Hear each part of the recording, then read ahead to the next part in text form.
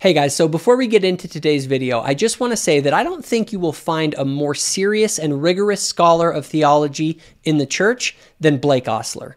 What Joseph Smith is teaching, as I take it, is what Jesus was teaching in John 14 through 17, this kind of mutual glorification.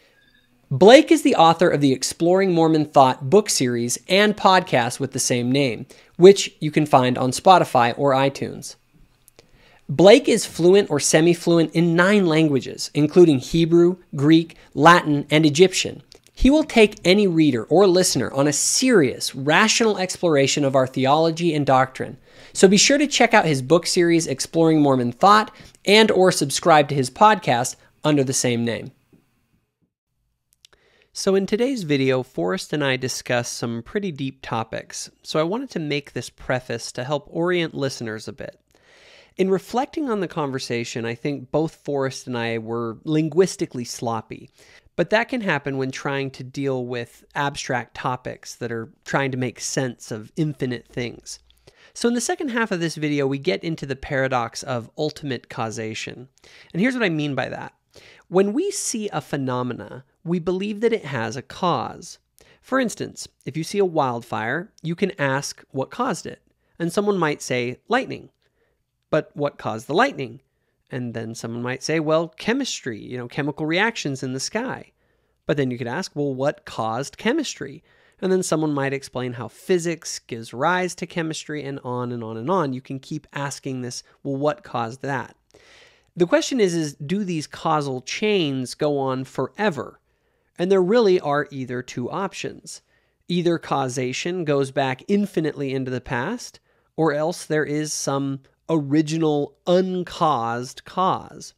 Now, the conversation that follows in this episode with Forrest was inspired by my debate with Seth, where I said that anything that comes into existence is either the product of random chance or design. Please note the part that says that which comes into existence.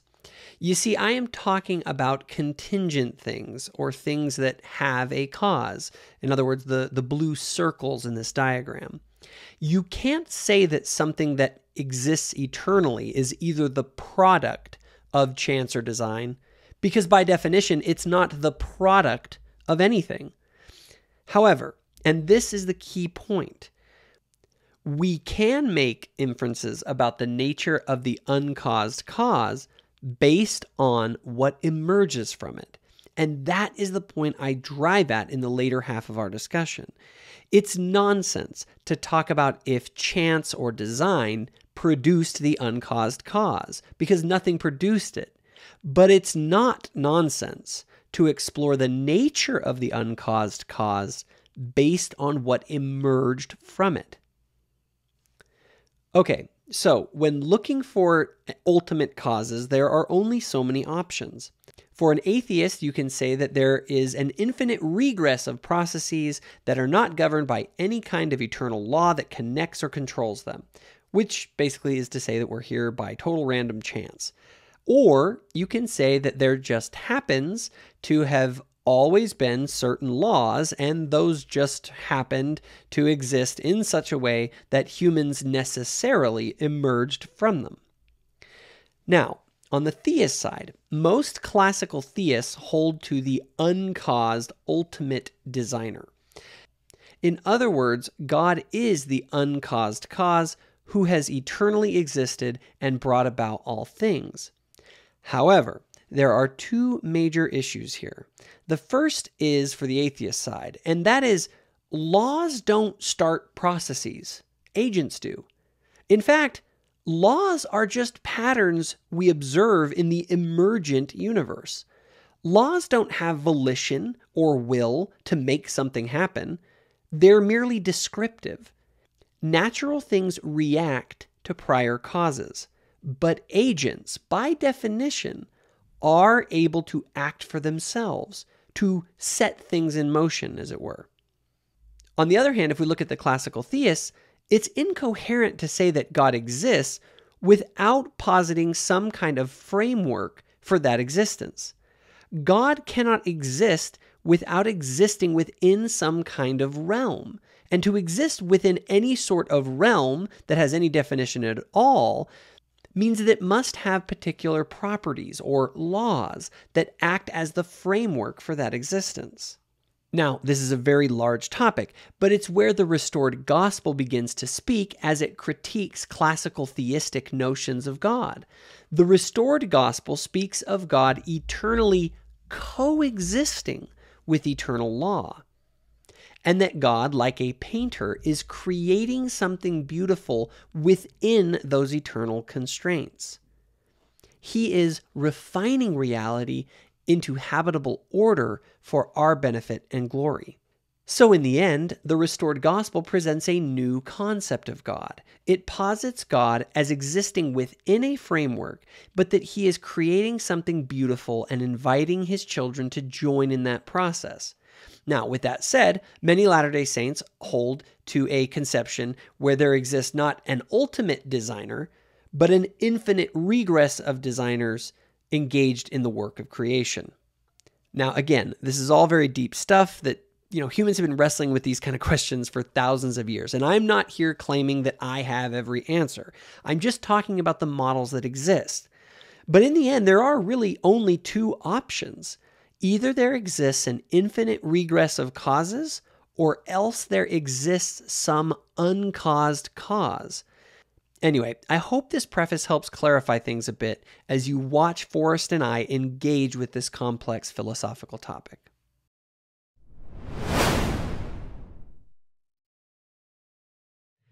Good evening, everybody, and welcome to today's episode. Today is a special episode because I am joined by my brother, the host of Latter-day Skeptic, Forrest Hansen. Forrest, how you doing?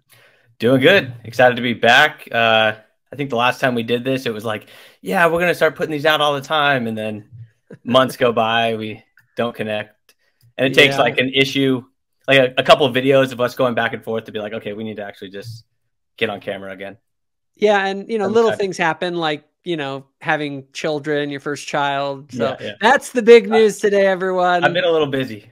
Big news. Forrest has joined the ranks of parents with the birth of his first child, a boy. How's that going? Honestly, it's been amazing. Love every bit of it. He's healthy, which is about all you can ask for, and cute also, which is a plus. He's adorable. I'm just mad I haven't got to meet him yet, but you guys are coming to town soon. I will say he's been cramping my YouTube style a little bit. It's harder to put out content when you have kids. And just wait till you have 4, like me. Oh my God, yeah. I don't know how I figured out. It gets easier when they get older. We were talking, well, it depends on how much older. Apparently, the newborn stage is the easy stage. Everyone keeps saying like, "Oh yeah, you guys can go out," and he's just as quiet in the car seat. Wait till he starts running around. It's gonna be a pain to go out. I'm like, oh, I thought it got easier from here. No, it's kind of like there are challenges at each phase, but for me, it was like 18 months. I feel like, especially because we had twins off the bat. Yeah. When you got twin 18 months and they run in separate directions, you have to like pick which one you love more. That you're going to save. Anyway, well, cool, man. Well, as everyone hopefully knows, Forrest and I obviously have very different points of view. Forrest is a former member of the church. I'm so obviously active in the church. But hopefully we can model how family members can still maintain good relationships and, if possible, which isn't always possible, engage in good productive discussions. Even if we, get after it a little bit, we always remember that we're still brothers. All righty. So this episode, we're going to get started. Forrest is kind of going to run the topic for us. And so, Forrest, hit it. Cool. So I've been taking shots at you on a couple of videos, and you actually recently took a response. It wasn't really a shot at me, but it was just a response to me. I threw a little elbow in with it too. Yeah, there was some elbows in there, which I appreciated. And it was over the topic of fine tuning, which is a fun topic. I think it sits right in that wheelhouse for both of us, where like it's much more philosophically based and just pure logic, vice, where you come with a bunch of presuppositions that we disagree with. It's a level 1 conversation, which is easier for us to engage in. But what's interesting and what I want to bring up in this video is maybe a flaw that I see you present. I basically see you presenting the fine-tuning argument, but to me, the fine-tuning argument stands at odds with the Mormon conception of God. Yeah.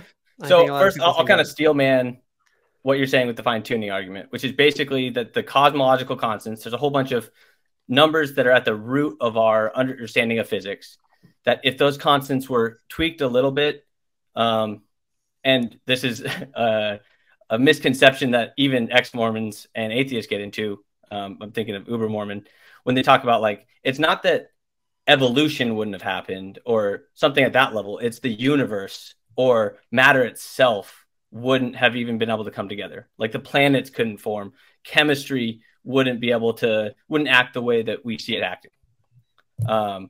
And because those constants are the way they are, and they're not any other number that they could possibly be, that indicates that there was a designer at the root of it. Is that basically? Yeah. The only thing I would change a little bit of it is that you're being specific in talking about the constants and quantities of physics. And those are the example of fine tuning. But even beyond that, there's a philosophical sort of angle to this, that is saying that the nature of the universe, the properties of the universe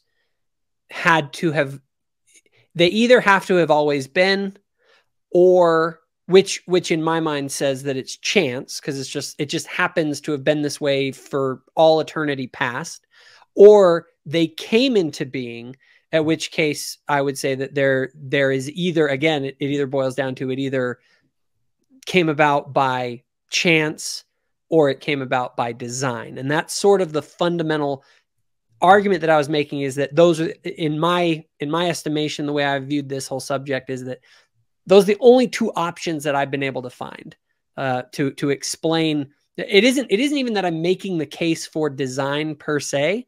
I'm just, more than anything, pointing to saying those are the only two options. So if you don't believe that it was designed, that means that you have to believe that it was chance. That's the only other option that's available. So I'm going to avoid a little bit. I mean, if we have time at the end, I'll bring up, we've talked about this before, and I have a few, like, I for the most part agree with you, but I think there's some nuance to this either or that you're bringing up, but we can bring that up at the end. I more want to just talk about the fine-tuning argument is, and I'm not saying you're taking this, but it also doesn't really matter. All these arguments are out in public domain, so they're for anybody to use. But these are very much like Frank Turek heavy arguments in his book, I Don't Have Enough Faith to Be an Atheist.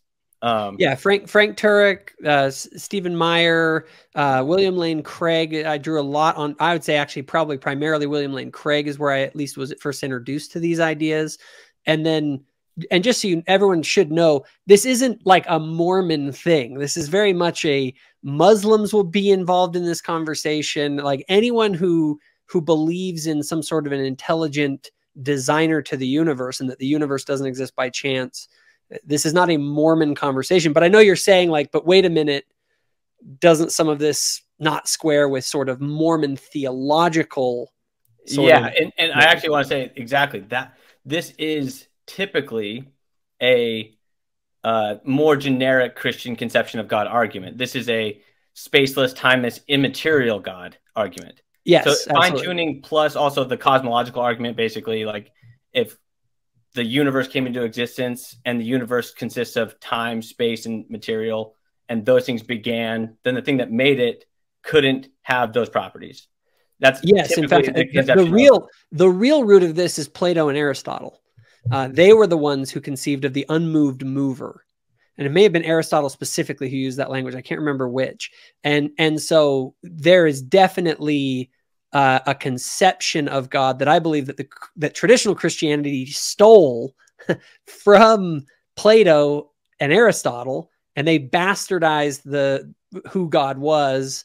And that's where sort of the traditional Catholic, Protestant, Orthodox, even Muslim, and even Jewish conceptions of monotheistic God, kind of, a lot of them tie their roots into that sort of a conception of God that Plato and Aristotle also have. So how would you describe the Mormon conception differing from that conception?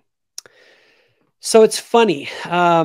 There are, well, first of all, we say that God is material. I believe, well, I'll put it this way. I think what they're describing is something that can't exist, because when you say, I agree. If I were to say that something is timeless, spaceless, and immaterial with no parts, no passions, and all the other stuff, it's like, that is a great description of nothing. Like, that's what nothing is. Yeah. So you're just describing a God that doesn't exist. So obviously we believe in a corporeal God, a God that actually has some sort of physicality. That's one of the first things. We don't believe that God is, well, this is another problem. You get into trouble with the language, because if you're talking about God, you can be talking about different things. I could be speaking about a specific person. I could be speaking about God the Father, right?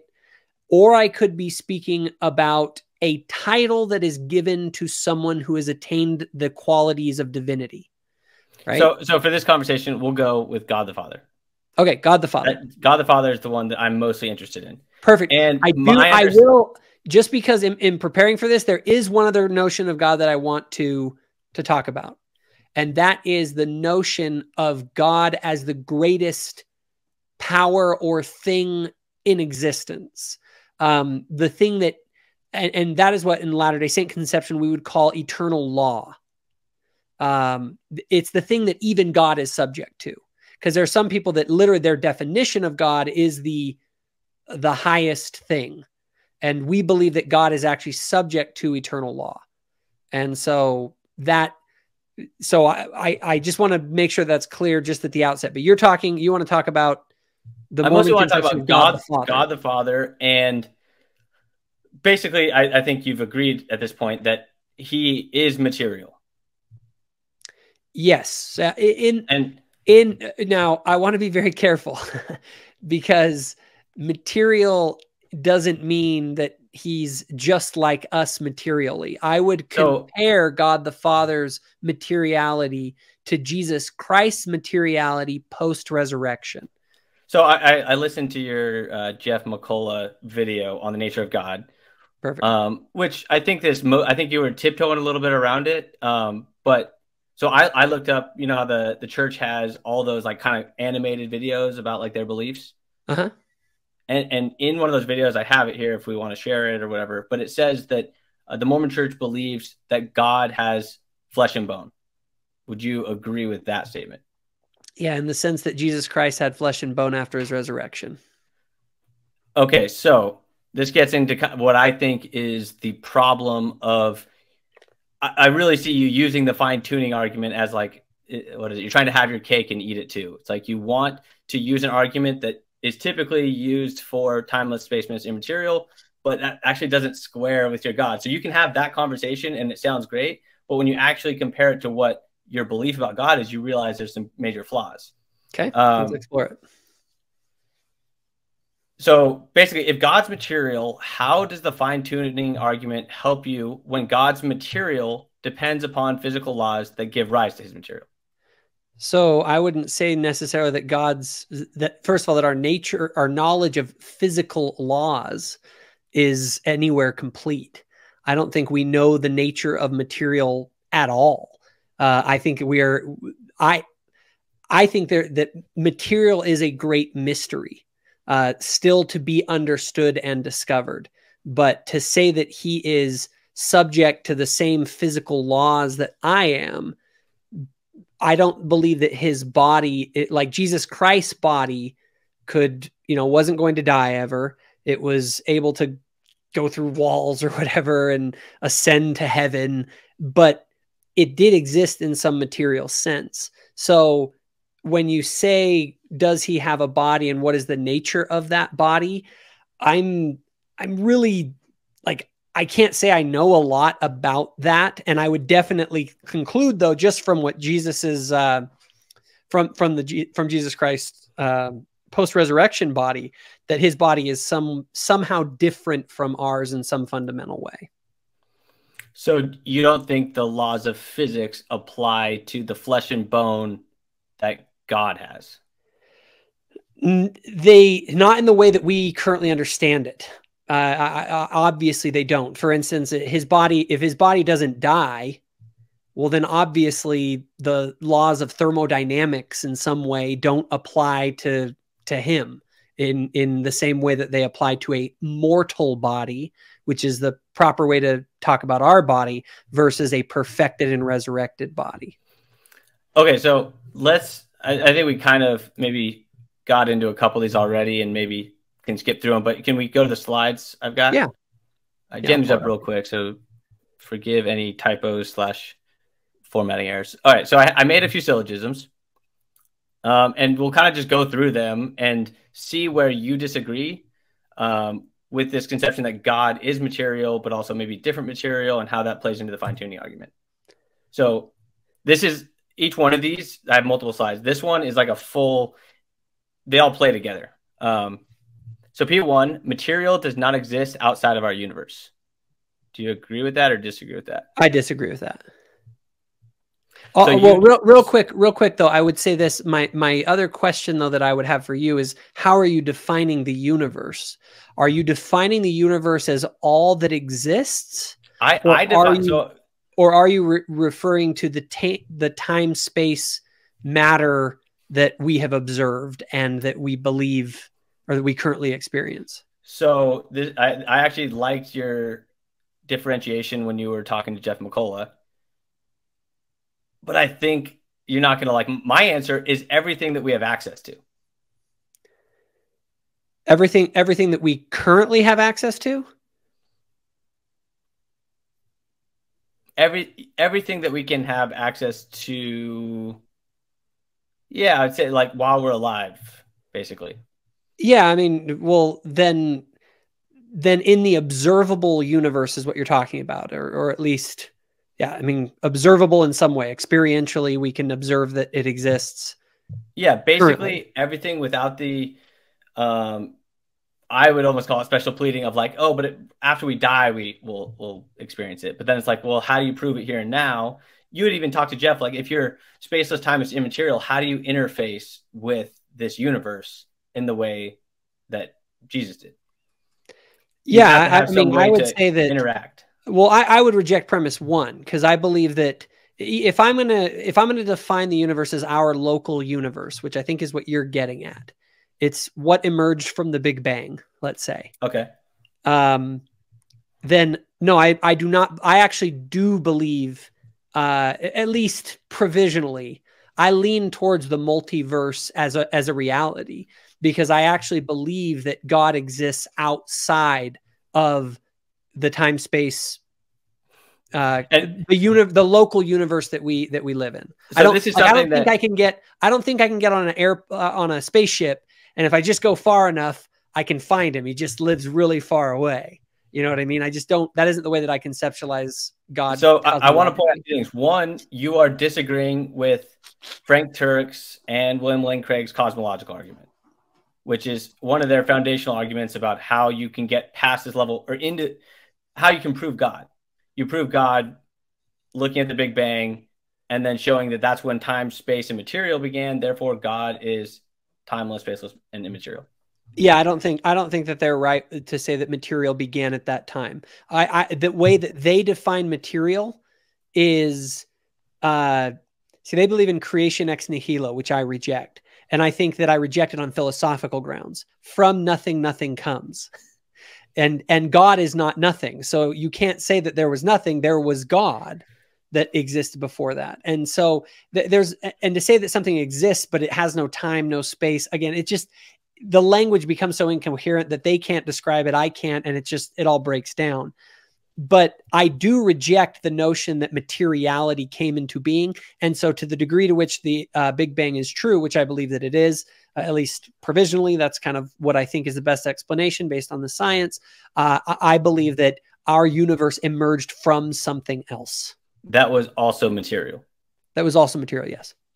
Okay, so can Which, you go by the back way, to my... that's kind of the standard atheist view as well, is that there was some sort of let's call it a quantum soup or whatever, however you want to describe it, and from that. Yeah, I'm not necessarily disagreeing with that. I'm just going to point out the fact that the fine-tuning argument then gets pushed into that dimension as well. Absolutely. So can you pull up the slides? Yeah. I want to see it here. Let me pull it back up. So you do not believe, so you believe P1 is wrong. Do you believe the fine-tuning? Okay, so now I'm going to go to a different, because you reject these. Do you believe that our flesh and blood here on Earth exists because of fine-tuning? Let me think about that. Provision, I'm going to say yes, just off the top of my head. So yeah, our just flesh as and blood, a reference to our flesh and blood, it is like we are designed, basically. So it is. I don't think that we are random products of chance. So and just to kind of scope how fundamental the fine-tuning argument is, when Frank Turek presents it, he says that you won't have chemistry, you won't have matter, because if these cosmological constants are off. So if our blood and our flesh are made of matter, which they are, then they are a result of the fine-tuning of the universe. Yeah, I don't think I have an issue with that. I can bring up the slide again anytime if you want also. Yeah, I've also got them on this computer here, so I can also reference it. So then P2, God is made out of flesh and blood. Therefore, God is finely tuned.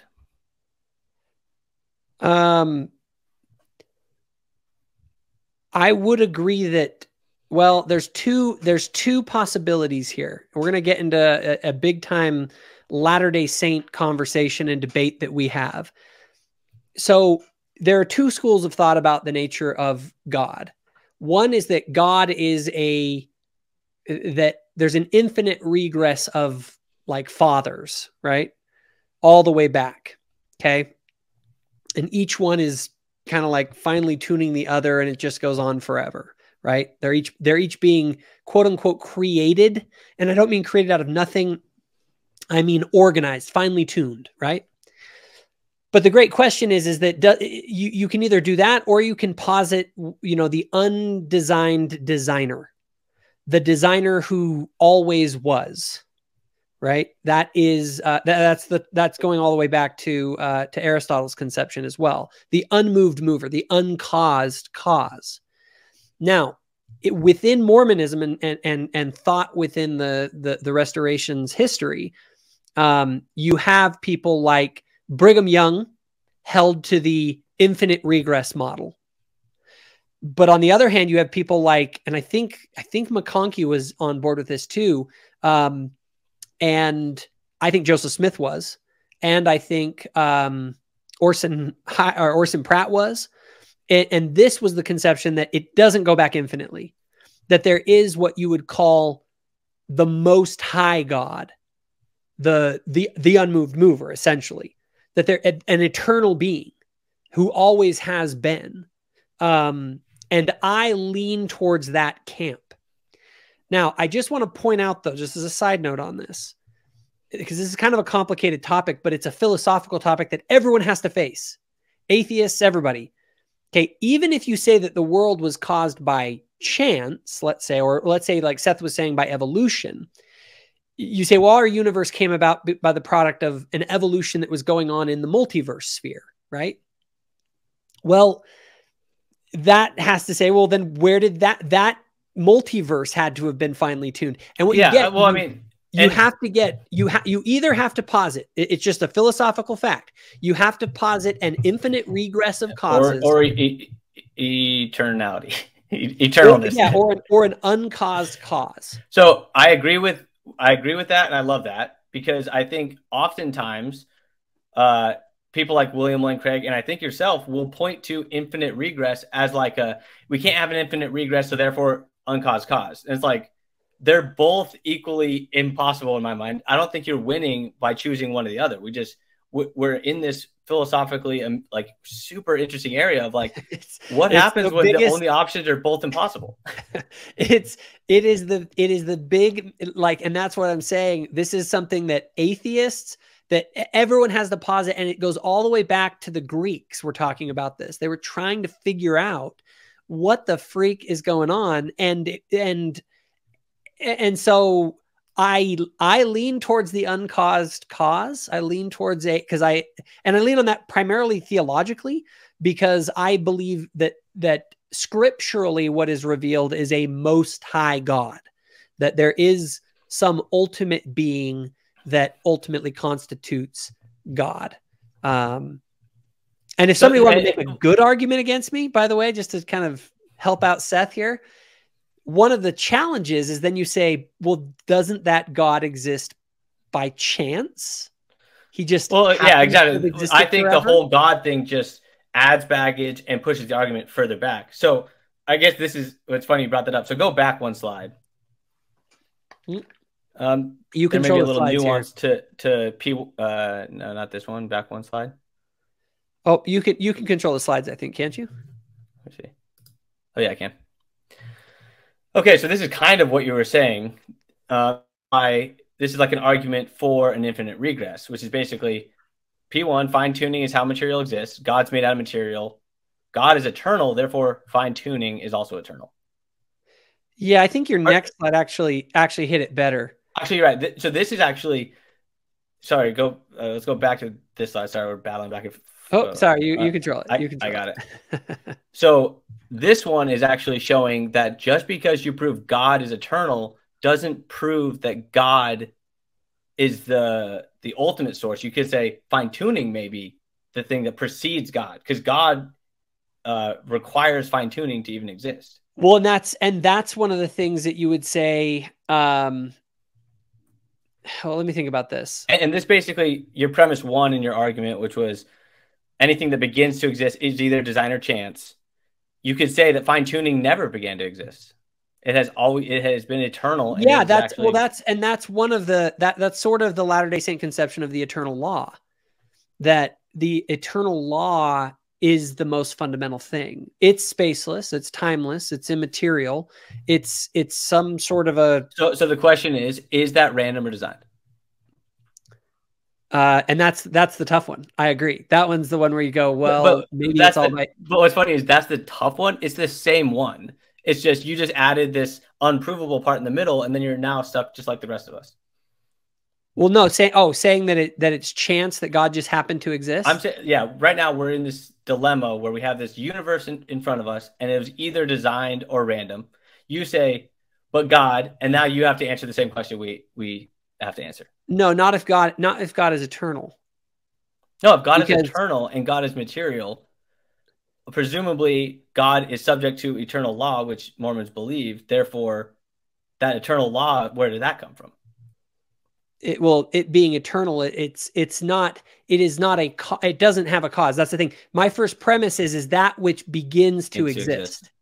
Because if it didn't begin to exist, then that is just, it's a question that doesn't make any sense when you say, well, what caused the eternal thing? It's the causes happen in time. That's fine, but I would say it's just equally as absurd as making up another cause and then having an infinite regress, or just saying... I agree. When you start getting outside of time, things start breaking down pretty fast, and they're hard to even conceptualize. Your argument in that debate was one of these arguments. It was an argument that things break down so fast. You're at the edge of what makes sense, and so now we're just debating basically eternal causes, or an infinite regress, or an eternal cause. But we can say that those causes that are an infinite regress, are they just chance or are they designed? That's the question, right? Because you could have an infinite regress of designers. That's the Mormon conception of, or the Latter-day Saint conception of an infinite regress of gods, right? Or you can sort of escape the entire infinite regress by appealing to something that doesn't regress or doesn't have to have a cause because it's eternal, right? And so that's sort of the, now granted, you can do that with chance on the other side as well. You can say, well, there's just an infinite series of things that just happen to have existed. And they, it just happened to be this way, which again, you can do that and say that there's an infinite, evolution, like Seth kind of was saying, that there's essentially evolution all the way back into an infinite regress. But ultimately, that evolution all the way back isn't the product of any sort of design. It's just the product of chance. I don't know if that makes any sense. I mean, it does make sense. And I understand that it's like the chance design debate.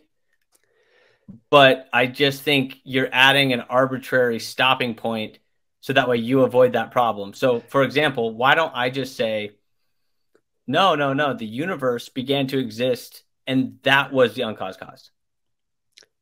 Yeah, that things just like the constants and quantities of the universe, they've always been this way, and they just happen to be that way. And this is all, yeah, which is the same thing as God. Like, God has always been that way, or has always existed, and he just happens to be God.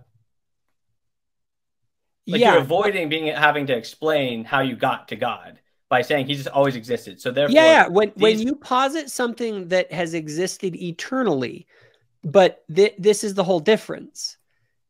My argument was that it's either design or it's chance. And so that thing that has always existed, if you want to say, well, it just exists by chance, then no, not always existed. You said always existed things don't fall into chance or design, right? Always existing things that have always existed are not subject to this dichotomy because they are not. Only things that begin to exist are the product of chance or design. I actually might need to revise that, because here's the issue. If something exists forever, you would have to ask the question, well, why does it, or why does it happen to be the way that it is? You can say, well, it always has been, but why does it just happen to be that way? And that's where you're saying, and I agree, it's kind of a nonsensical question. There is no cause that made it that way because it is uncaused. It is just that way, and there is no explanation for why it is that way. And that's kind of like the get out of jail free card that God is pulling in this argument. Yeah, and I guess you could say, well, this is just the way that the universe is, and there's no need to explain need to explain it. It just is this way. But I think where there is an argument against that, and I'm trying to think, is that the universe, like this is the argument from motion, kind of going back to Aristotle. It's this idea of that. How do I explain it? That something caused everything to start moving, right? And not only did it cause it to start moving, it caused it to start moving in particular ways. And so there is this thing that has acted in the cosmos, because if that thing, if there was no motion, imagine that there's no motion anywhere in the universe, right? It's sort of like something has to move. This is kind of Aristotle's contention.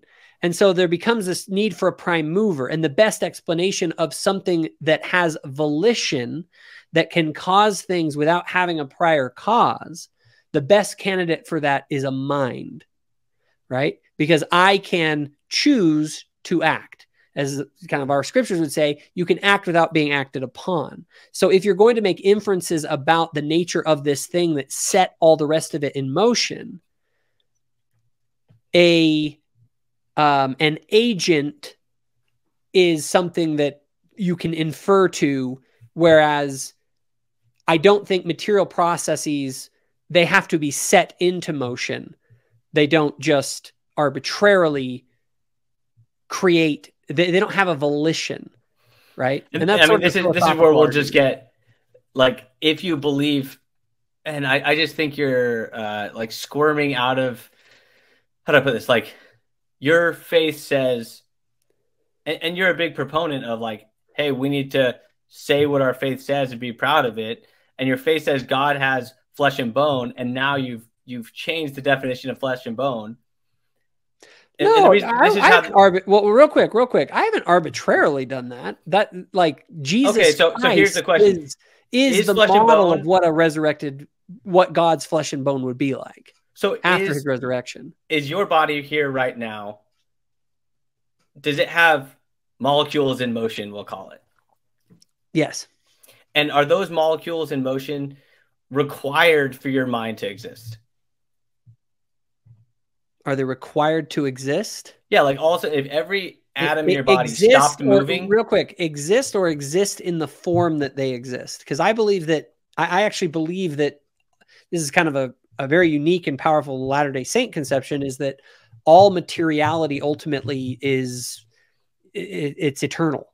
So every bit of whatever I am has always existed. It wasn't brought out of nothing at any point. It's just been reorganized. I kind of want to pivot to that comment, which is, if there is material, then that means there are physical laws that govern that material that must also be eternal. Not necessarily. So you believe in some conception of material that is absent of any physical laws. That is absent of physical laws as we currently understand them. I didn't say as we currently. I'm saying physics, or even period. We're talking about physics in realms that we don't even, that are potentially beyond. But my point is that the problem that you bring up with fine tuning, it just extends into the next realm. It extends into all these other problems, which the longer I've been out of religion, the more I see that all these answers or apologist arguments, they don't solve the problem. They typically just move it one step, and then it's up to us to chase it into that next realm. So if you're going to say that our world came into existence because of all these laws of nature, and who caused those laws of nature, it's only a mind that can cause laws of nature to put things together. And then you're telling me that in this next realm, there's things that are put together in basically there's information in that next realm, and minds create information. Then I'm putting this up. Actually, I'm putting something up so that we can discuss it. Put this up because I want to go through this, because you're right to talk about moving things back a step, right? Like you can do that, and people do. And that's where anytime you move it back a step, you either face the possibility of infinite regress, or you face the possibility of a ground that has to exist outside of time as we conceive of it. So to wrap up this main point, the main point is, if you believe in material in any sense that we understand it today, without playing some really extreme definition game, material requires physical laws to govern that those materials even exist at all. And if those laws exist, then there's a fine-tuning argument you can make for those laws. Okay. So let me pull up these slides and see what you think of this. Also, real quick, so shout out for the merch. Yeah. Forrest does have merch now, apparently. Nice. Yeah. Shirts, cool. Mugs, sweatshirts. Check out the channel if you want to order some. Nice. All right. So real quick. So again, we live in a universe with particular properties that are in it, right? And those properties allow for life. We know that. Now, one way of saying this, you could just say, well, it just allows for life, and that's just the properties that happen to be. They've always been this way, and we just happen to be, by chance, we're living in a universe that allows for life. No, if it's eternal, then it's not by chance. See, the thing is that still ultimately says that by chance eternity is this way. So fine, you have to bite the bullet either way here, because I'm going to say that when you bring up God. I agree. And there is an argument to be made to say that, yes, that just is the way that God is. And so talking about it in any sort of an eternal sense, but this is the difference. The fact is that our universe is put into motion. Like our universe seems to have a beginning from things like the Big Bang. And not okay, and so it seems as though something has acted in this cosmic, just frozen state. So right? how would your dice rolling analogy play to the God argument? What do you mean? Like use your own argument to argue against the conception of the chance of God. Well, you could say that if you have all these dices, for instance, that are 10,000 dice, they all have the number 6 on it, and they just happen to be that way. That is something that you look at and you go, well, okay, it eternally has just been this way, right? So that's what you said about the universe. It's like, what are the odds? So how many dice would you use to represent the complexity of God? The complexity of God? It's kind of like the same thing, right? In this sense. Exactly. It is the same thing. No. Well, and that's the thing though. But that we all are faced with that question, right? So if there is this eternal thing and it just happens to be that way, the question is why does that thing that happens to be that way, why did we end up emerging from that? Whatever this ground is of reality. See? So if you say, oh, it's really complex, like how could this complex thing exist forever? That isn't really the question. The question is how that thing, that ground of reality, the 6 dices, whatever laid out all over, why does that produce us? So why does the randomness God produce us? Why does the randomness that created, how likely is it that it was chance that created God? You can't talk about God as being created if God is the eternal thing. Sure. So what are the odds that what is the chance that God is the way that he is? When you're dealing with eternity past, an item that has always existed, you can't ask about the chances of them coming to exist because ultimately they just are the way that they are. The thing is why is what is as it is, or, this, again, the ground of reality that we're going to talk about. If you're going to say that it's just the properties of the universe, the constants and quantities just are the way that they are, they've always been the way that they are, there's a big question to say, why are they this way that we emerged out of that? Now, if you, on the other hand, with theism, you can say, well, why did we emerge out of this thing that is God? Well, there's all sorts of plausible reasons as to why we exist, and that's sort of what the story of creation is. But there's no answer to why God exists, which is exactly the dilemma. Always, the thing is, you're asking for why something that is eternal what caused it to exist. So why are our laws of nature not eternal? Our laws of nature could be eternal. So then, therefore, you have no fine-tuning argument. No, what you have is the question is you could say that the universe is fine-tuned because it's just fine-tuned for life, because it's just fine-tuned for life. The question is, why is it fine-tuned for life? I don't... No, and the so answer is because it just is. It's eternal. You can't ask why questions for things that are eternal. No, I can ask, why is this eternal thing producing us? Why did it produce a universe like this? Because if the eternal thing, right? So let me pull up the slide. Maybe it'll help a little bit. If you're saying that this thing, X is the properties of the universe, the physical constants and quantities of the universe, you are saying, well, what if they just always existed? Fine. Okay. I'm not asking where they came from. I'm asking, why are they the way why did they exist in such a way eternally as to produce life? There is no answer to that question for eternal things, because things that are eternal just always are. They don't have an explanation. No, but if the thing is this, there's no reason why they had to be this way. It's a really weird... but there's also no reason why they weren't any other way. That's like the beauty of this get out of jail free eternal card, is that you don't have to explain it. You get to just posit it without any explanation. That's fine. And I would say that it just doesn't seem plausible to me that the universe just happens to be this way that we exist. So does it seem plausible to you that a God just happens to exist that can create a universe that just happens to make us? That's more plausible than that. Okay, so alternative. So the universe is very implausible, and you're just adding something that's also, you're not getting rid of this implausibility. You're just adding an extra piece to it. No, I'm saying that it actually, an inference to the best explanation based on what we do know. What we do know is that agents, as we know them, minds in the universe, that they have the ability to act and to create things. And I don't believe that the laws of the universe are fundamental. I believe that they emerged. I believe that they're emergent. And I believe that that's what the science actually points to.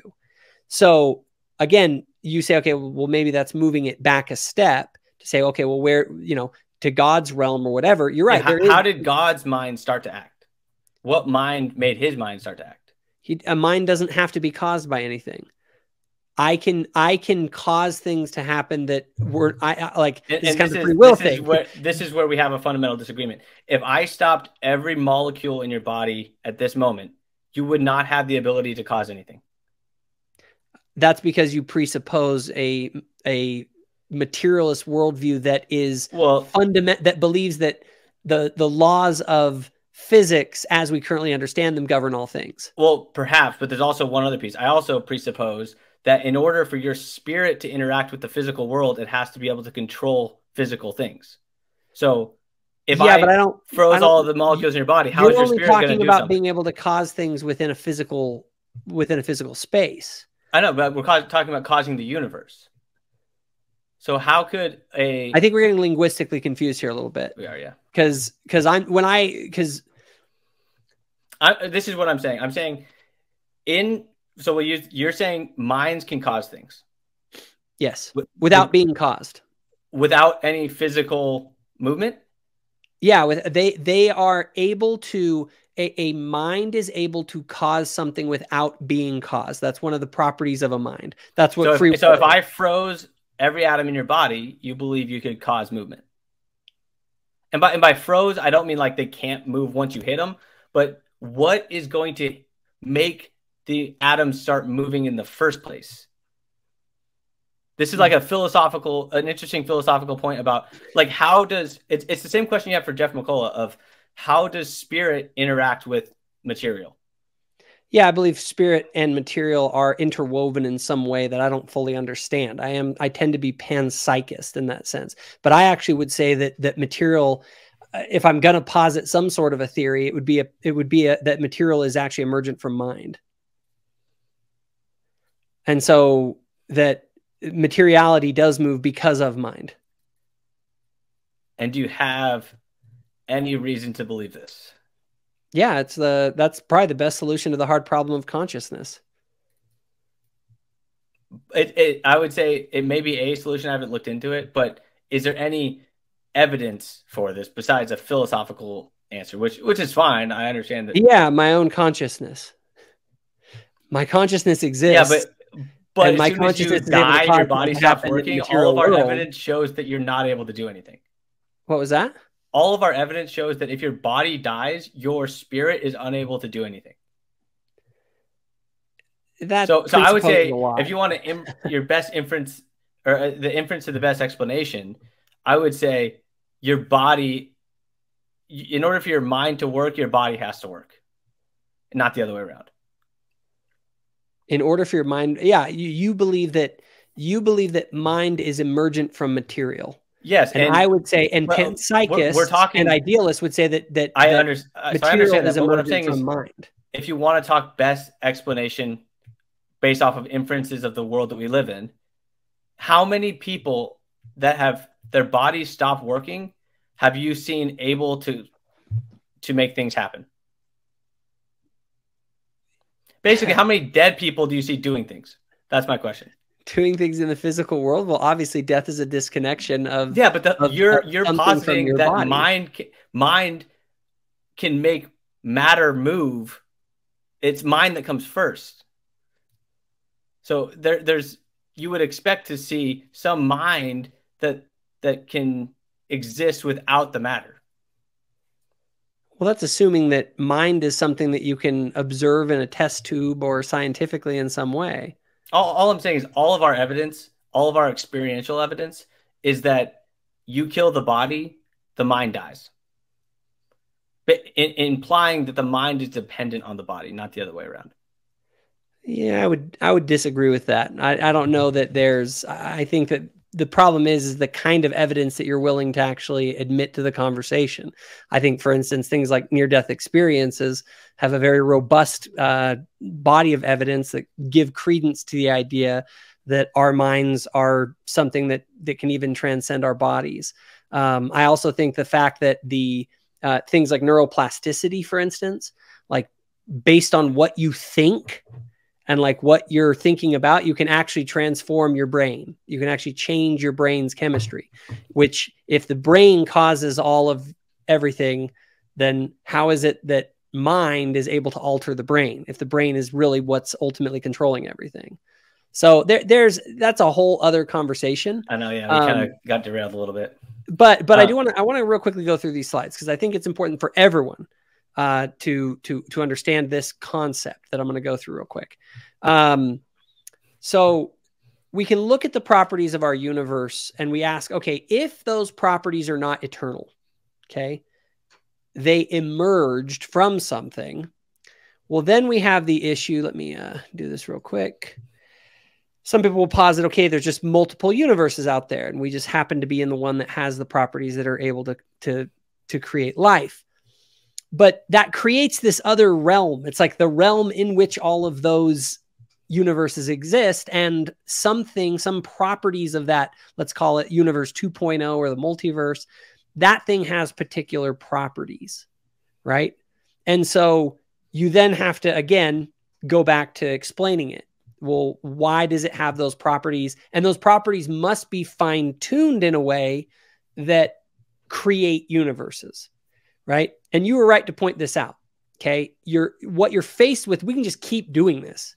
Well, that multiverse is inside of another one or whatever. I also want to clarify, in most of this discussion, I've been playing ball with the fine-tuning argument.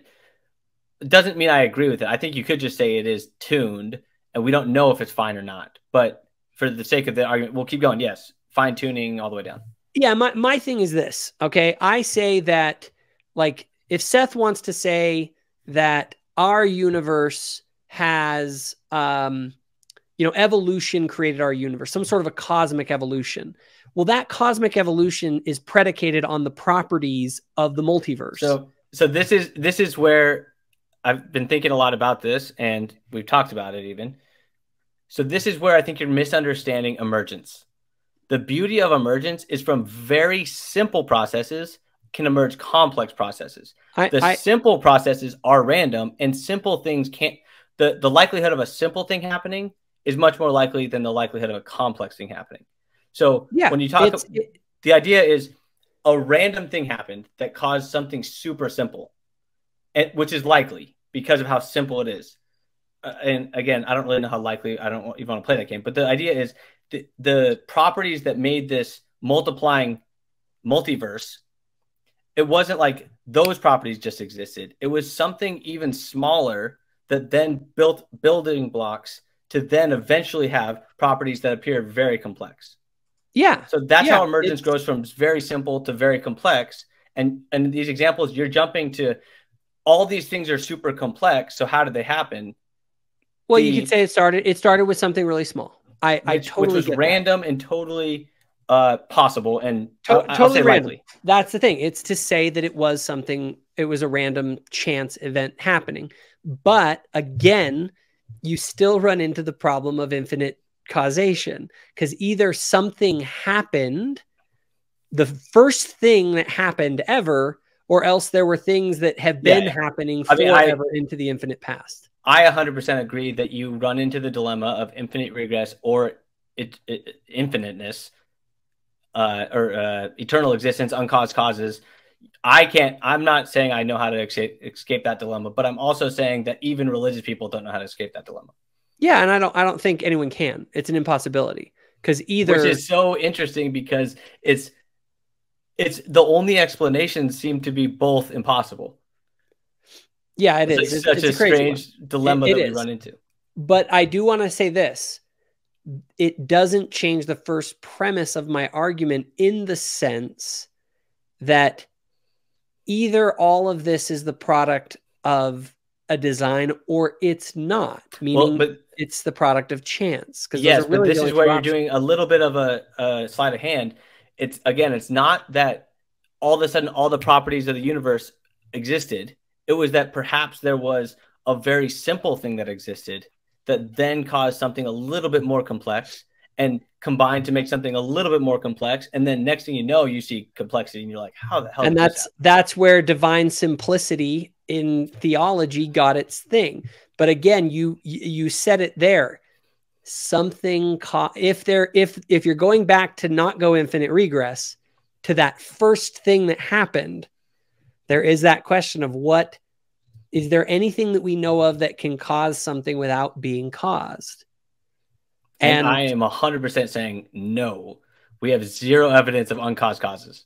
Yes. And so in that, if you're going to say that, then you're going to say that the universe has an infinite regress of causes because there's no other alternative.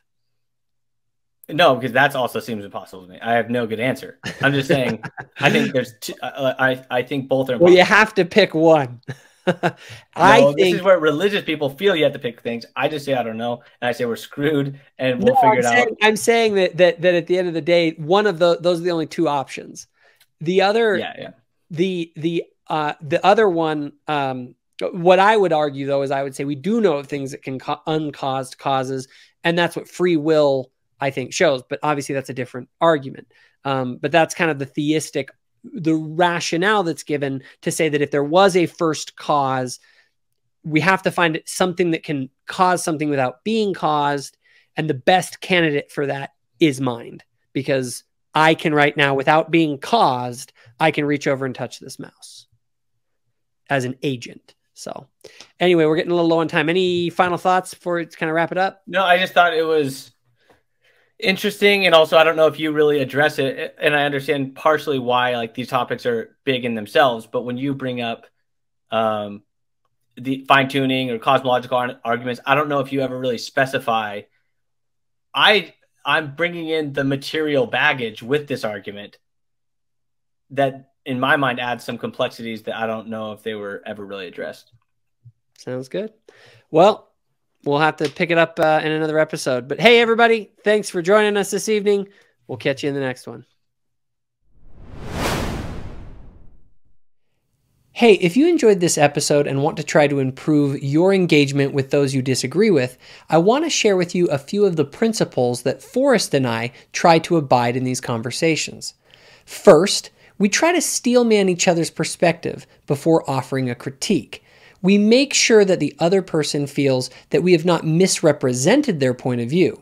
When you are not addressing the actual argument the other person is making, you just end up talking past each other.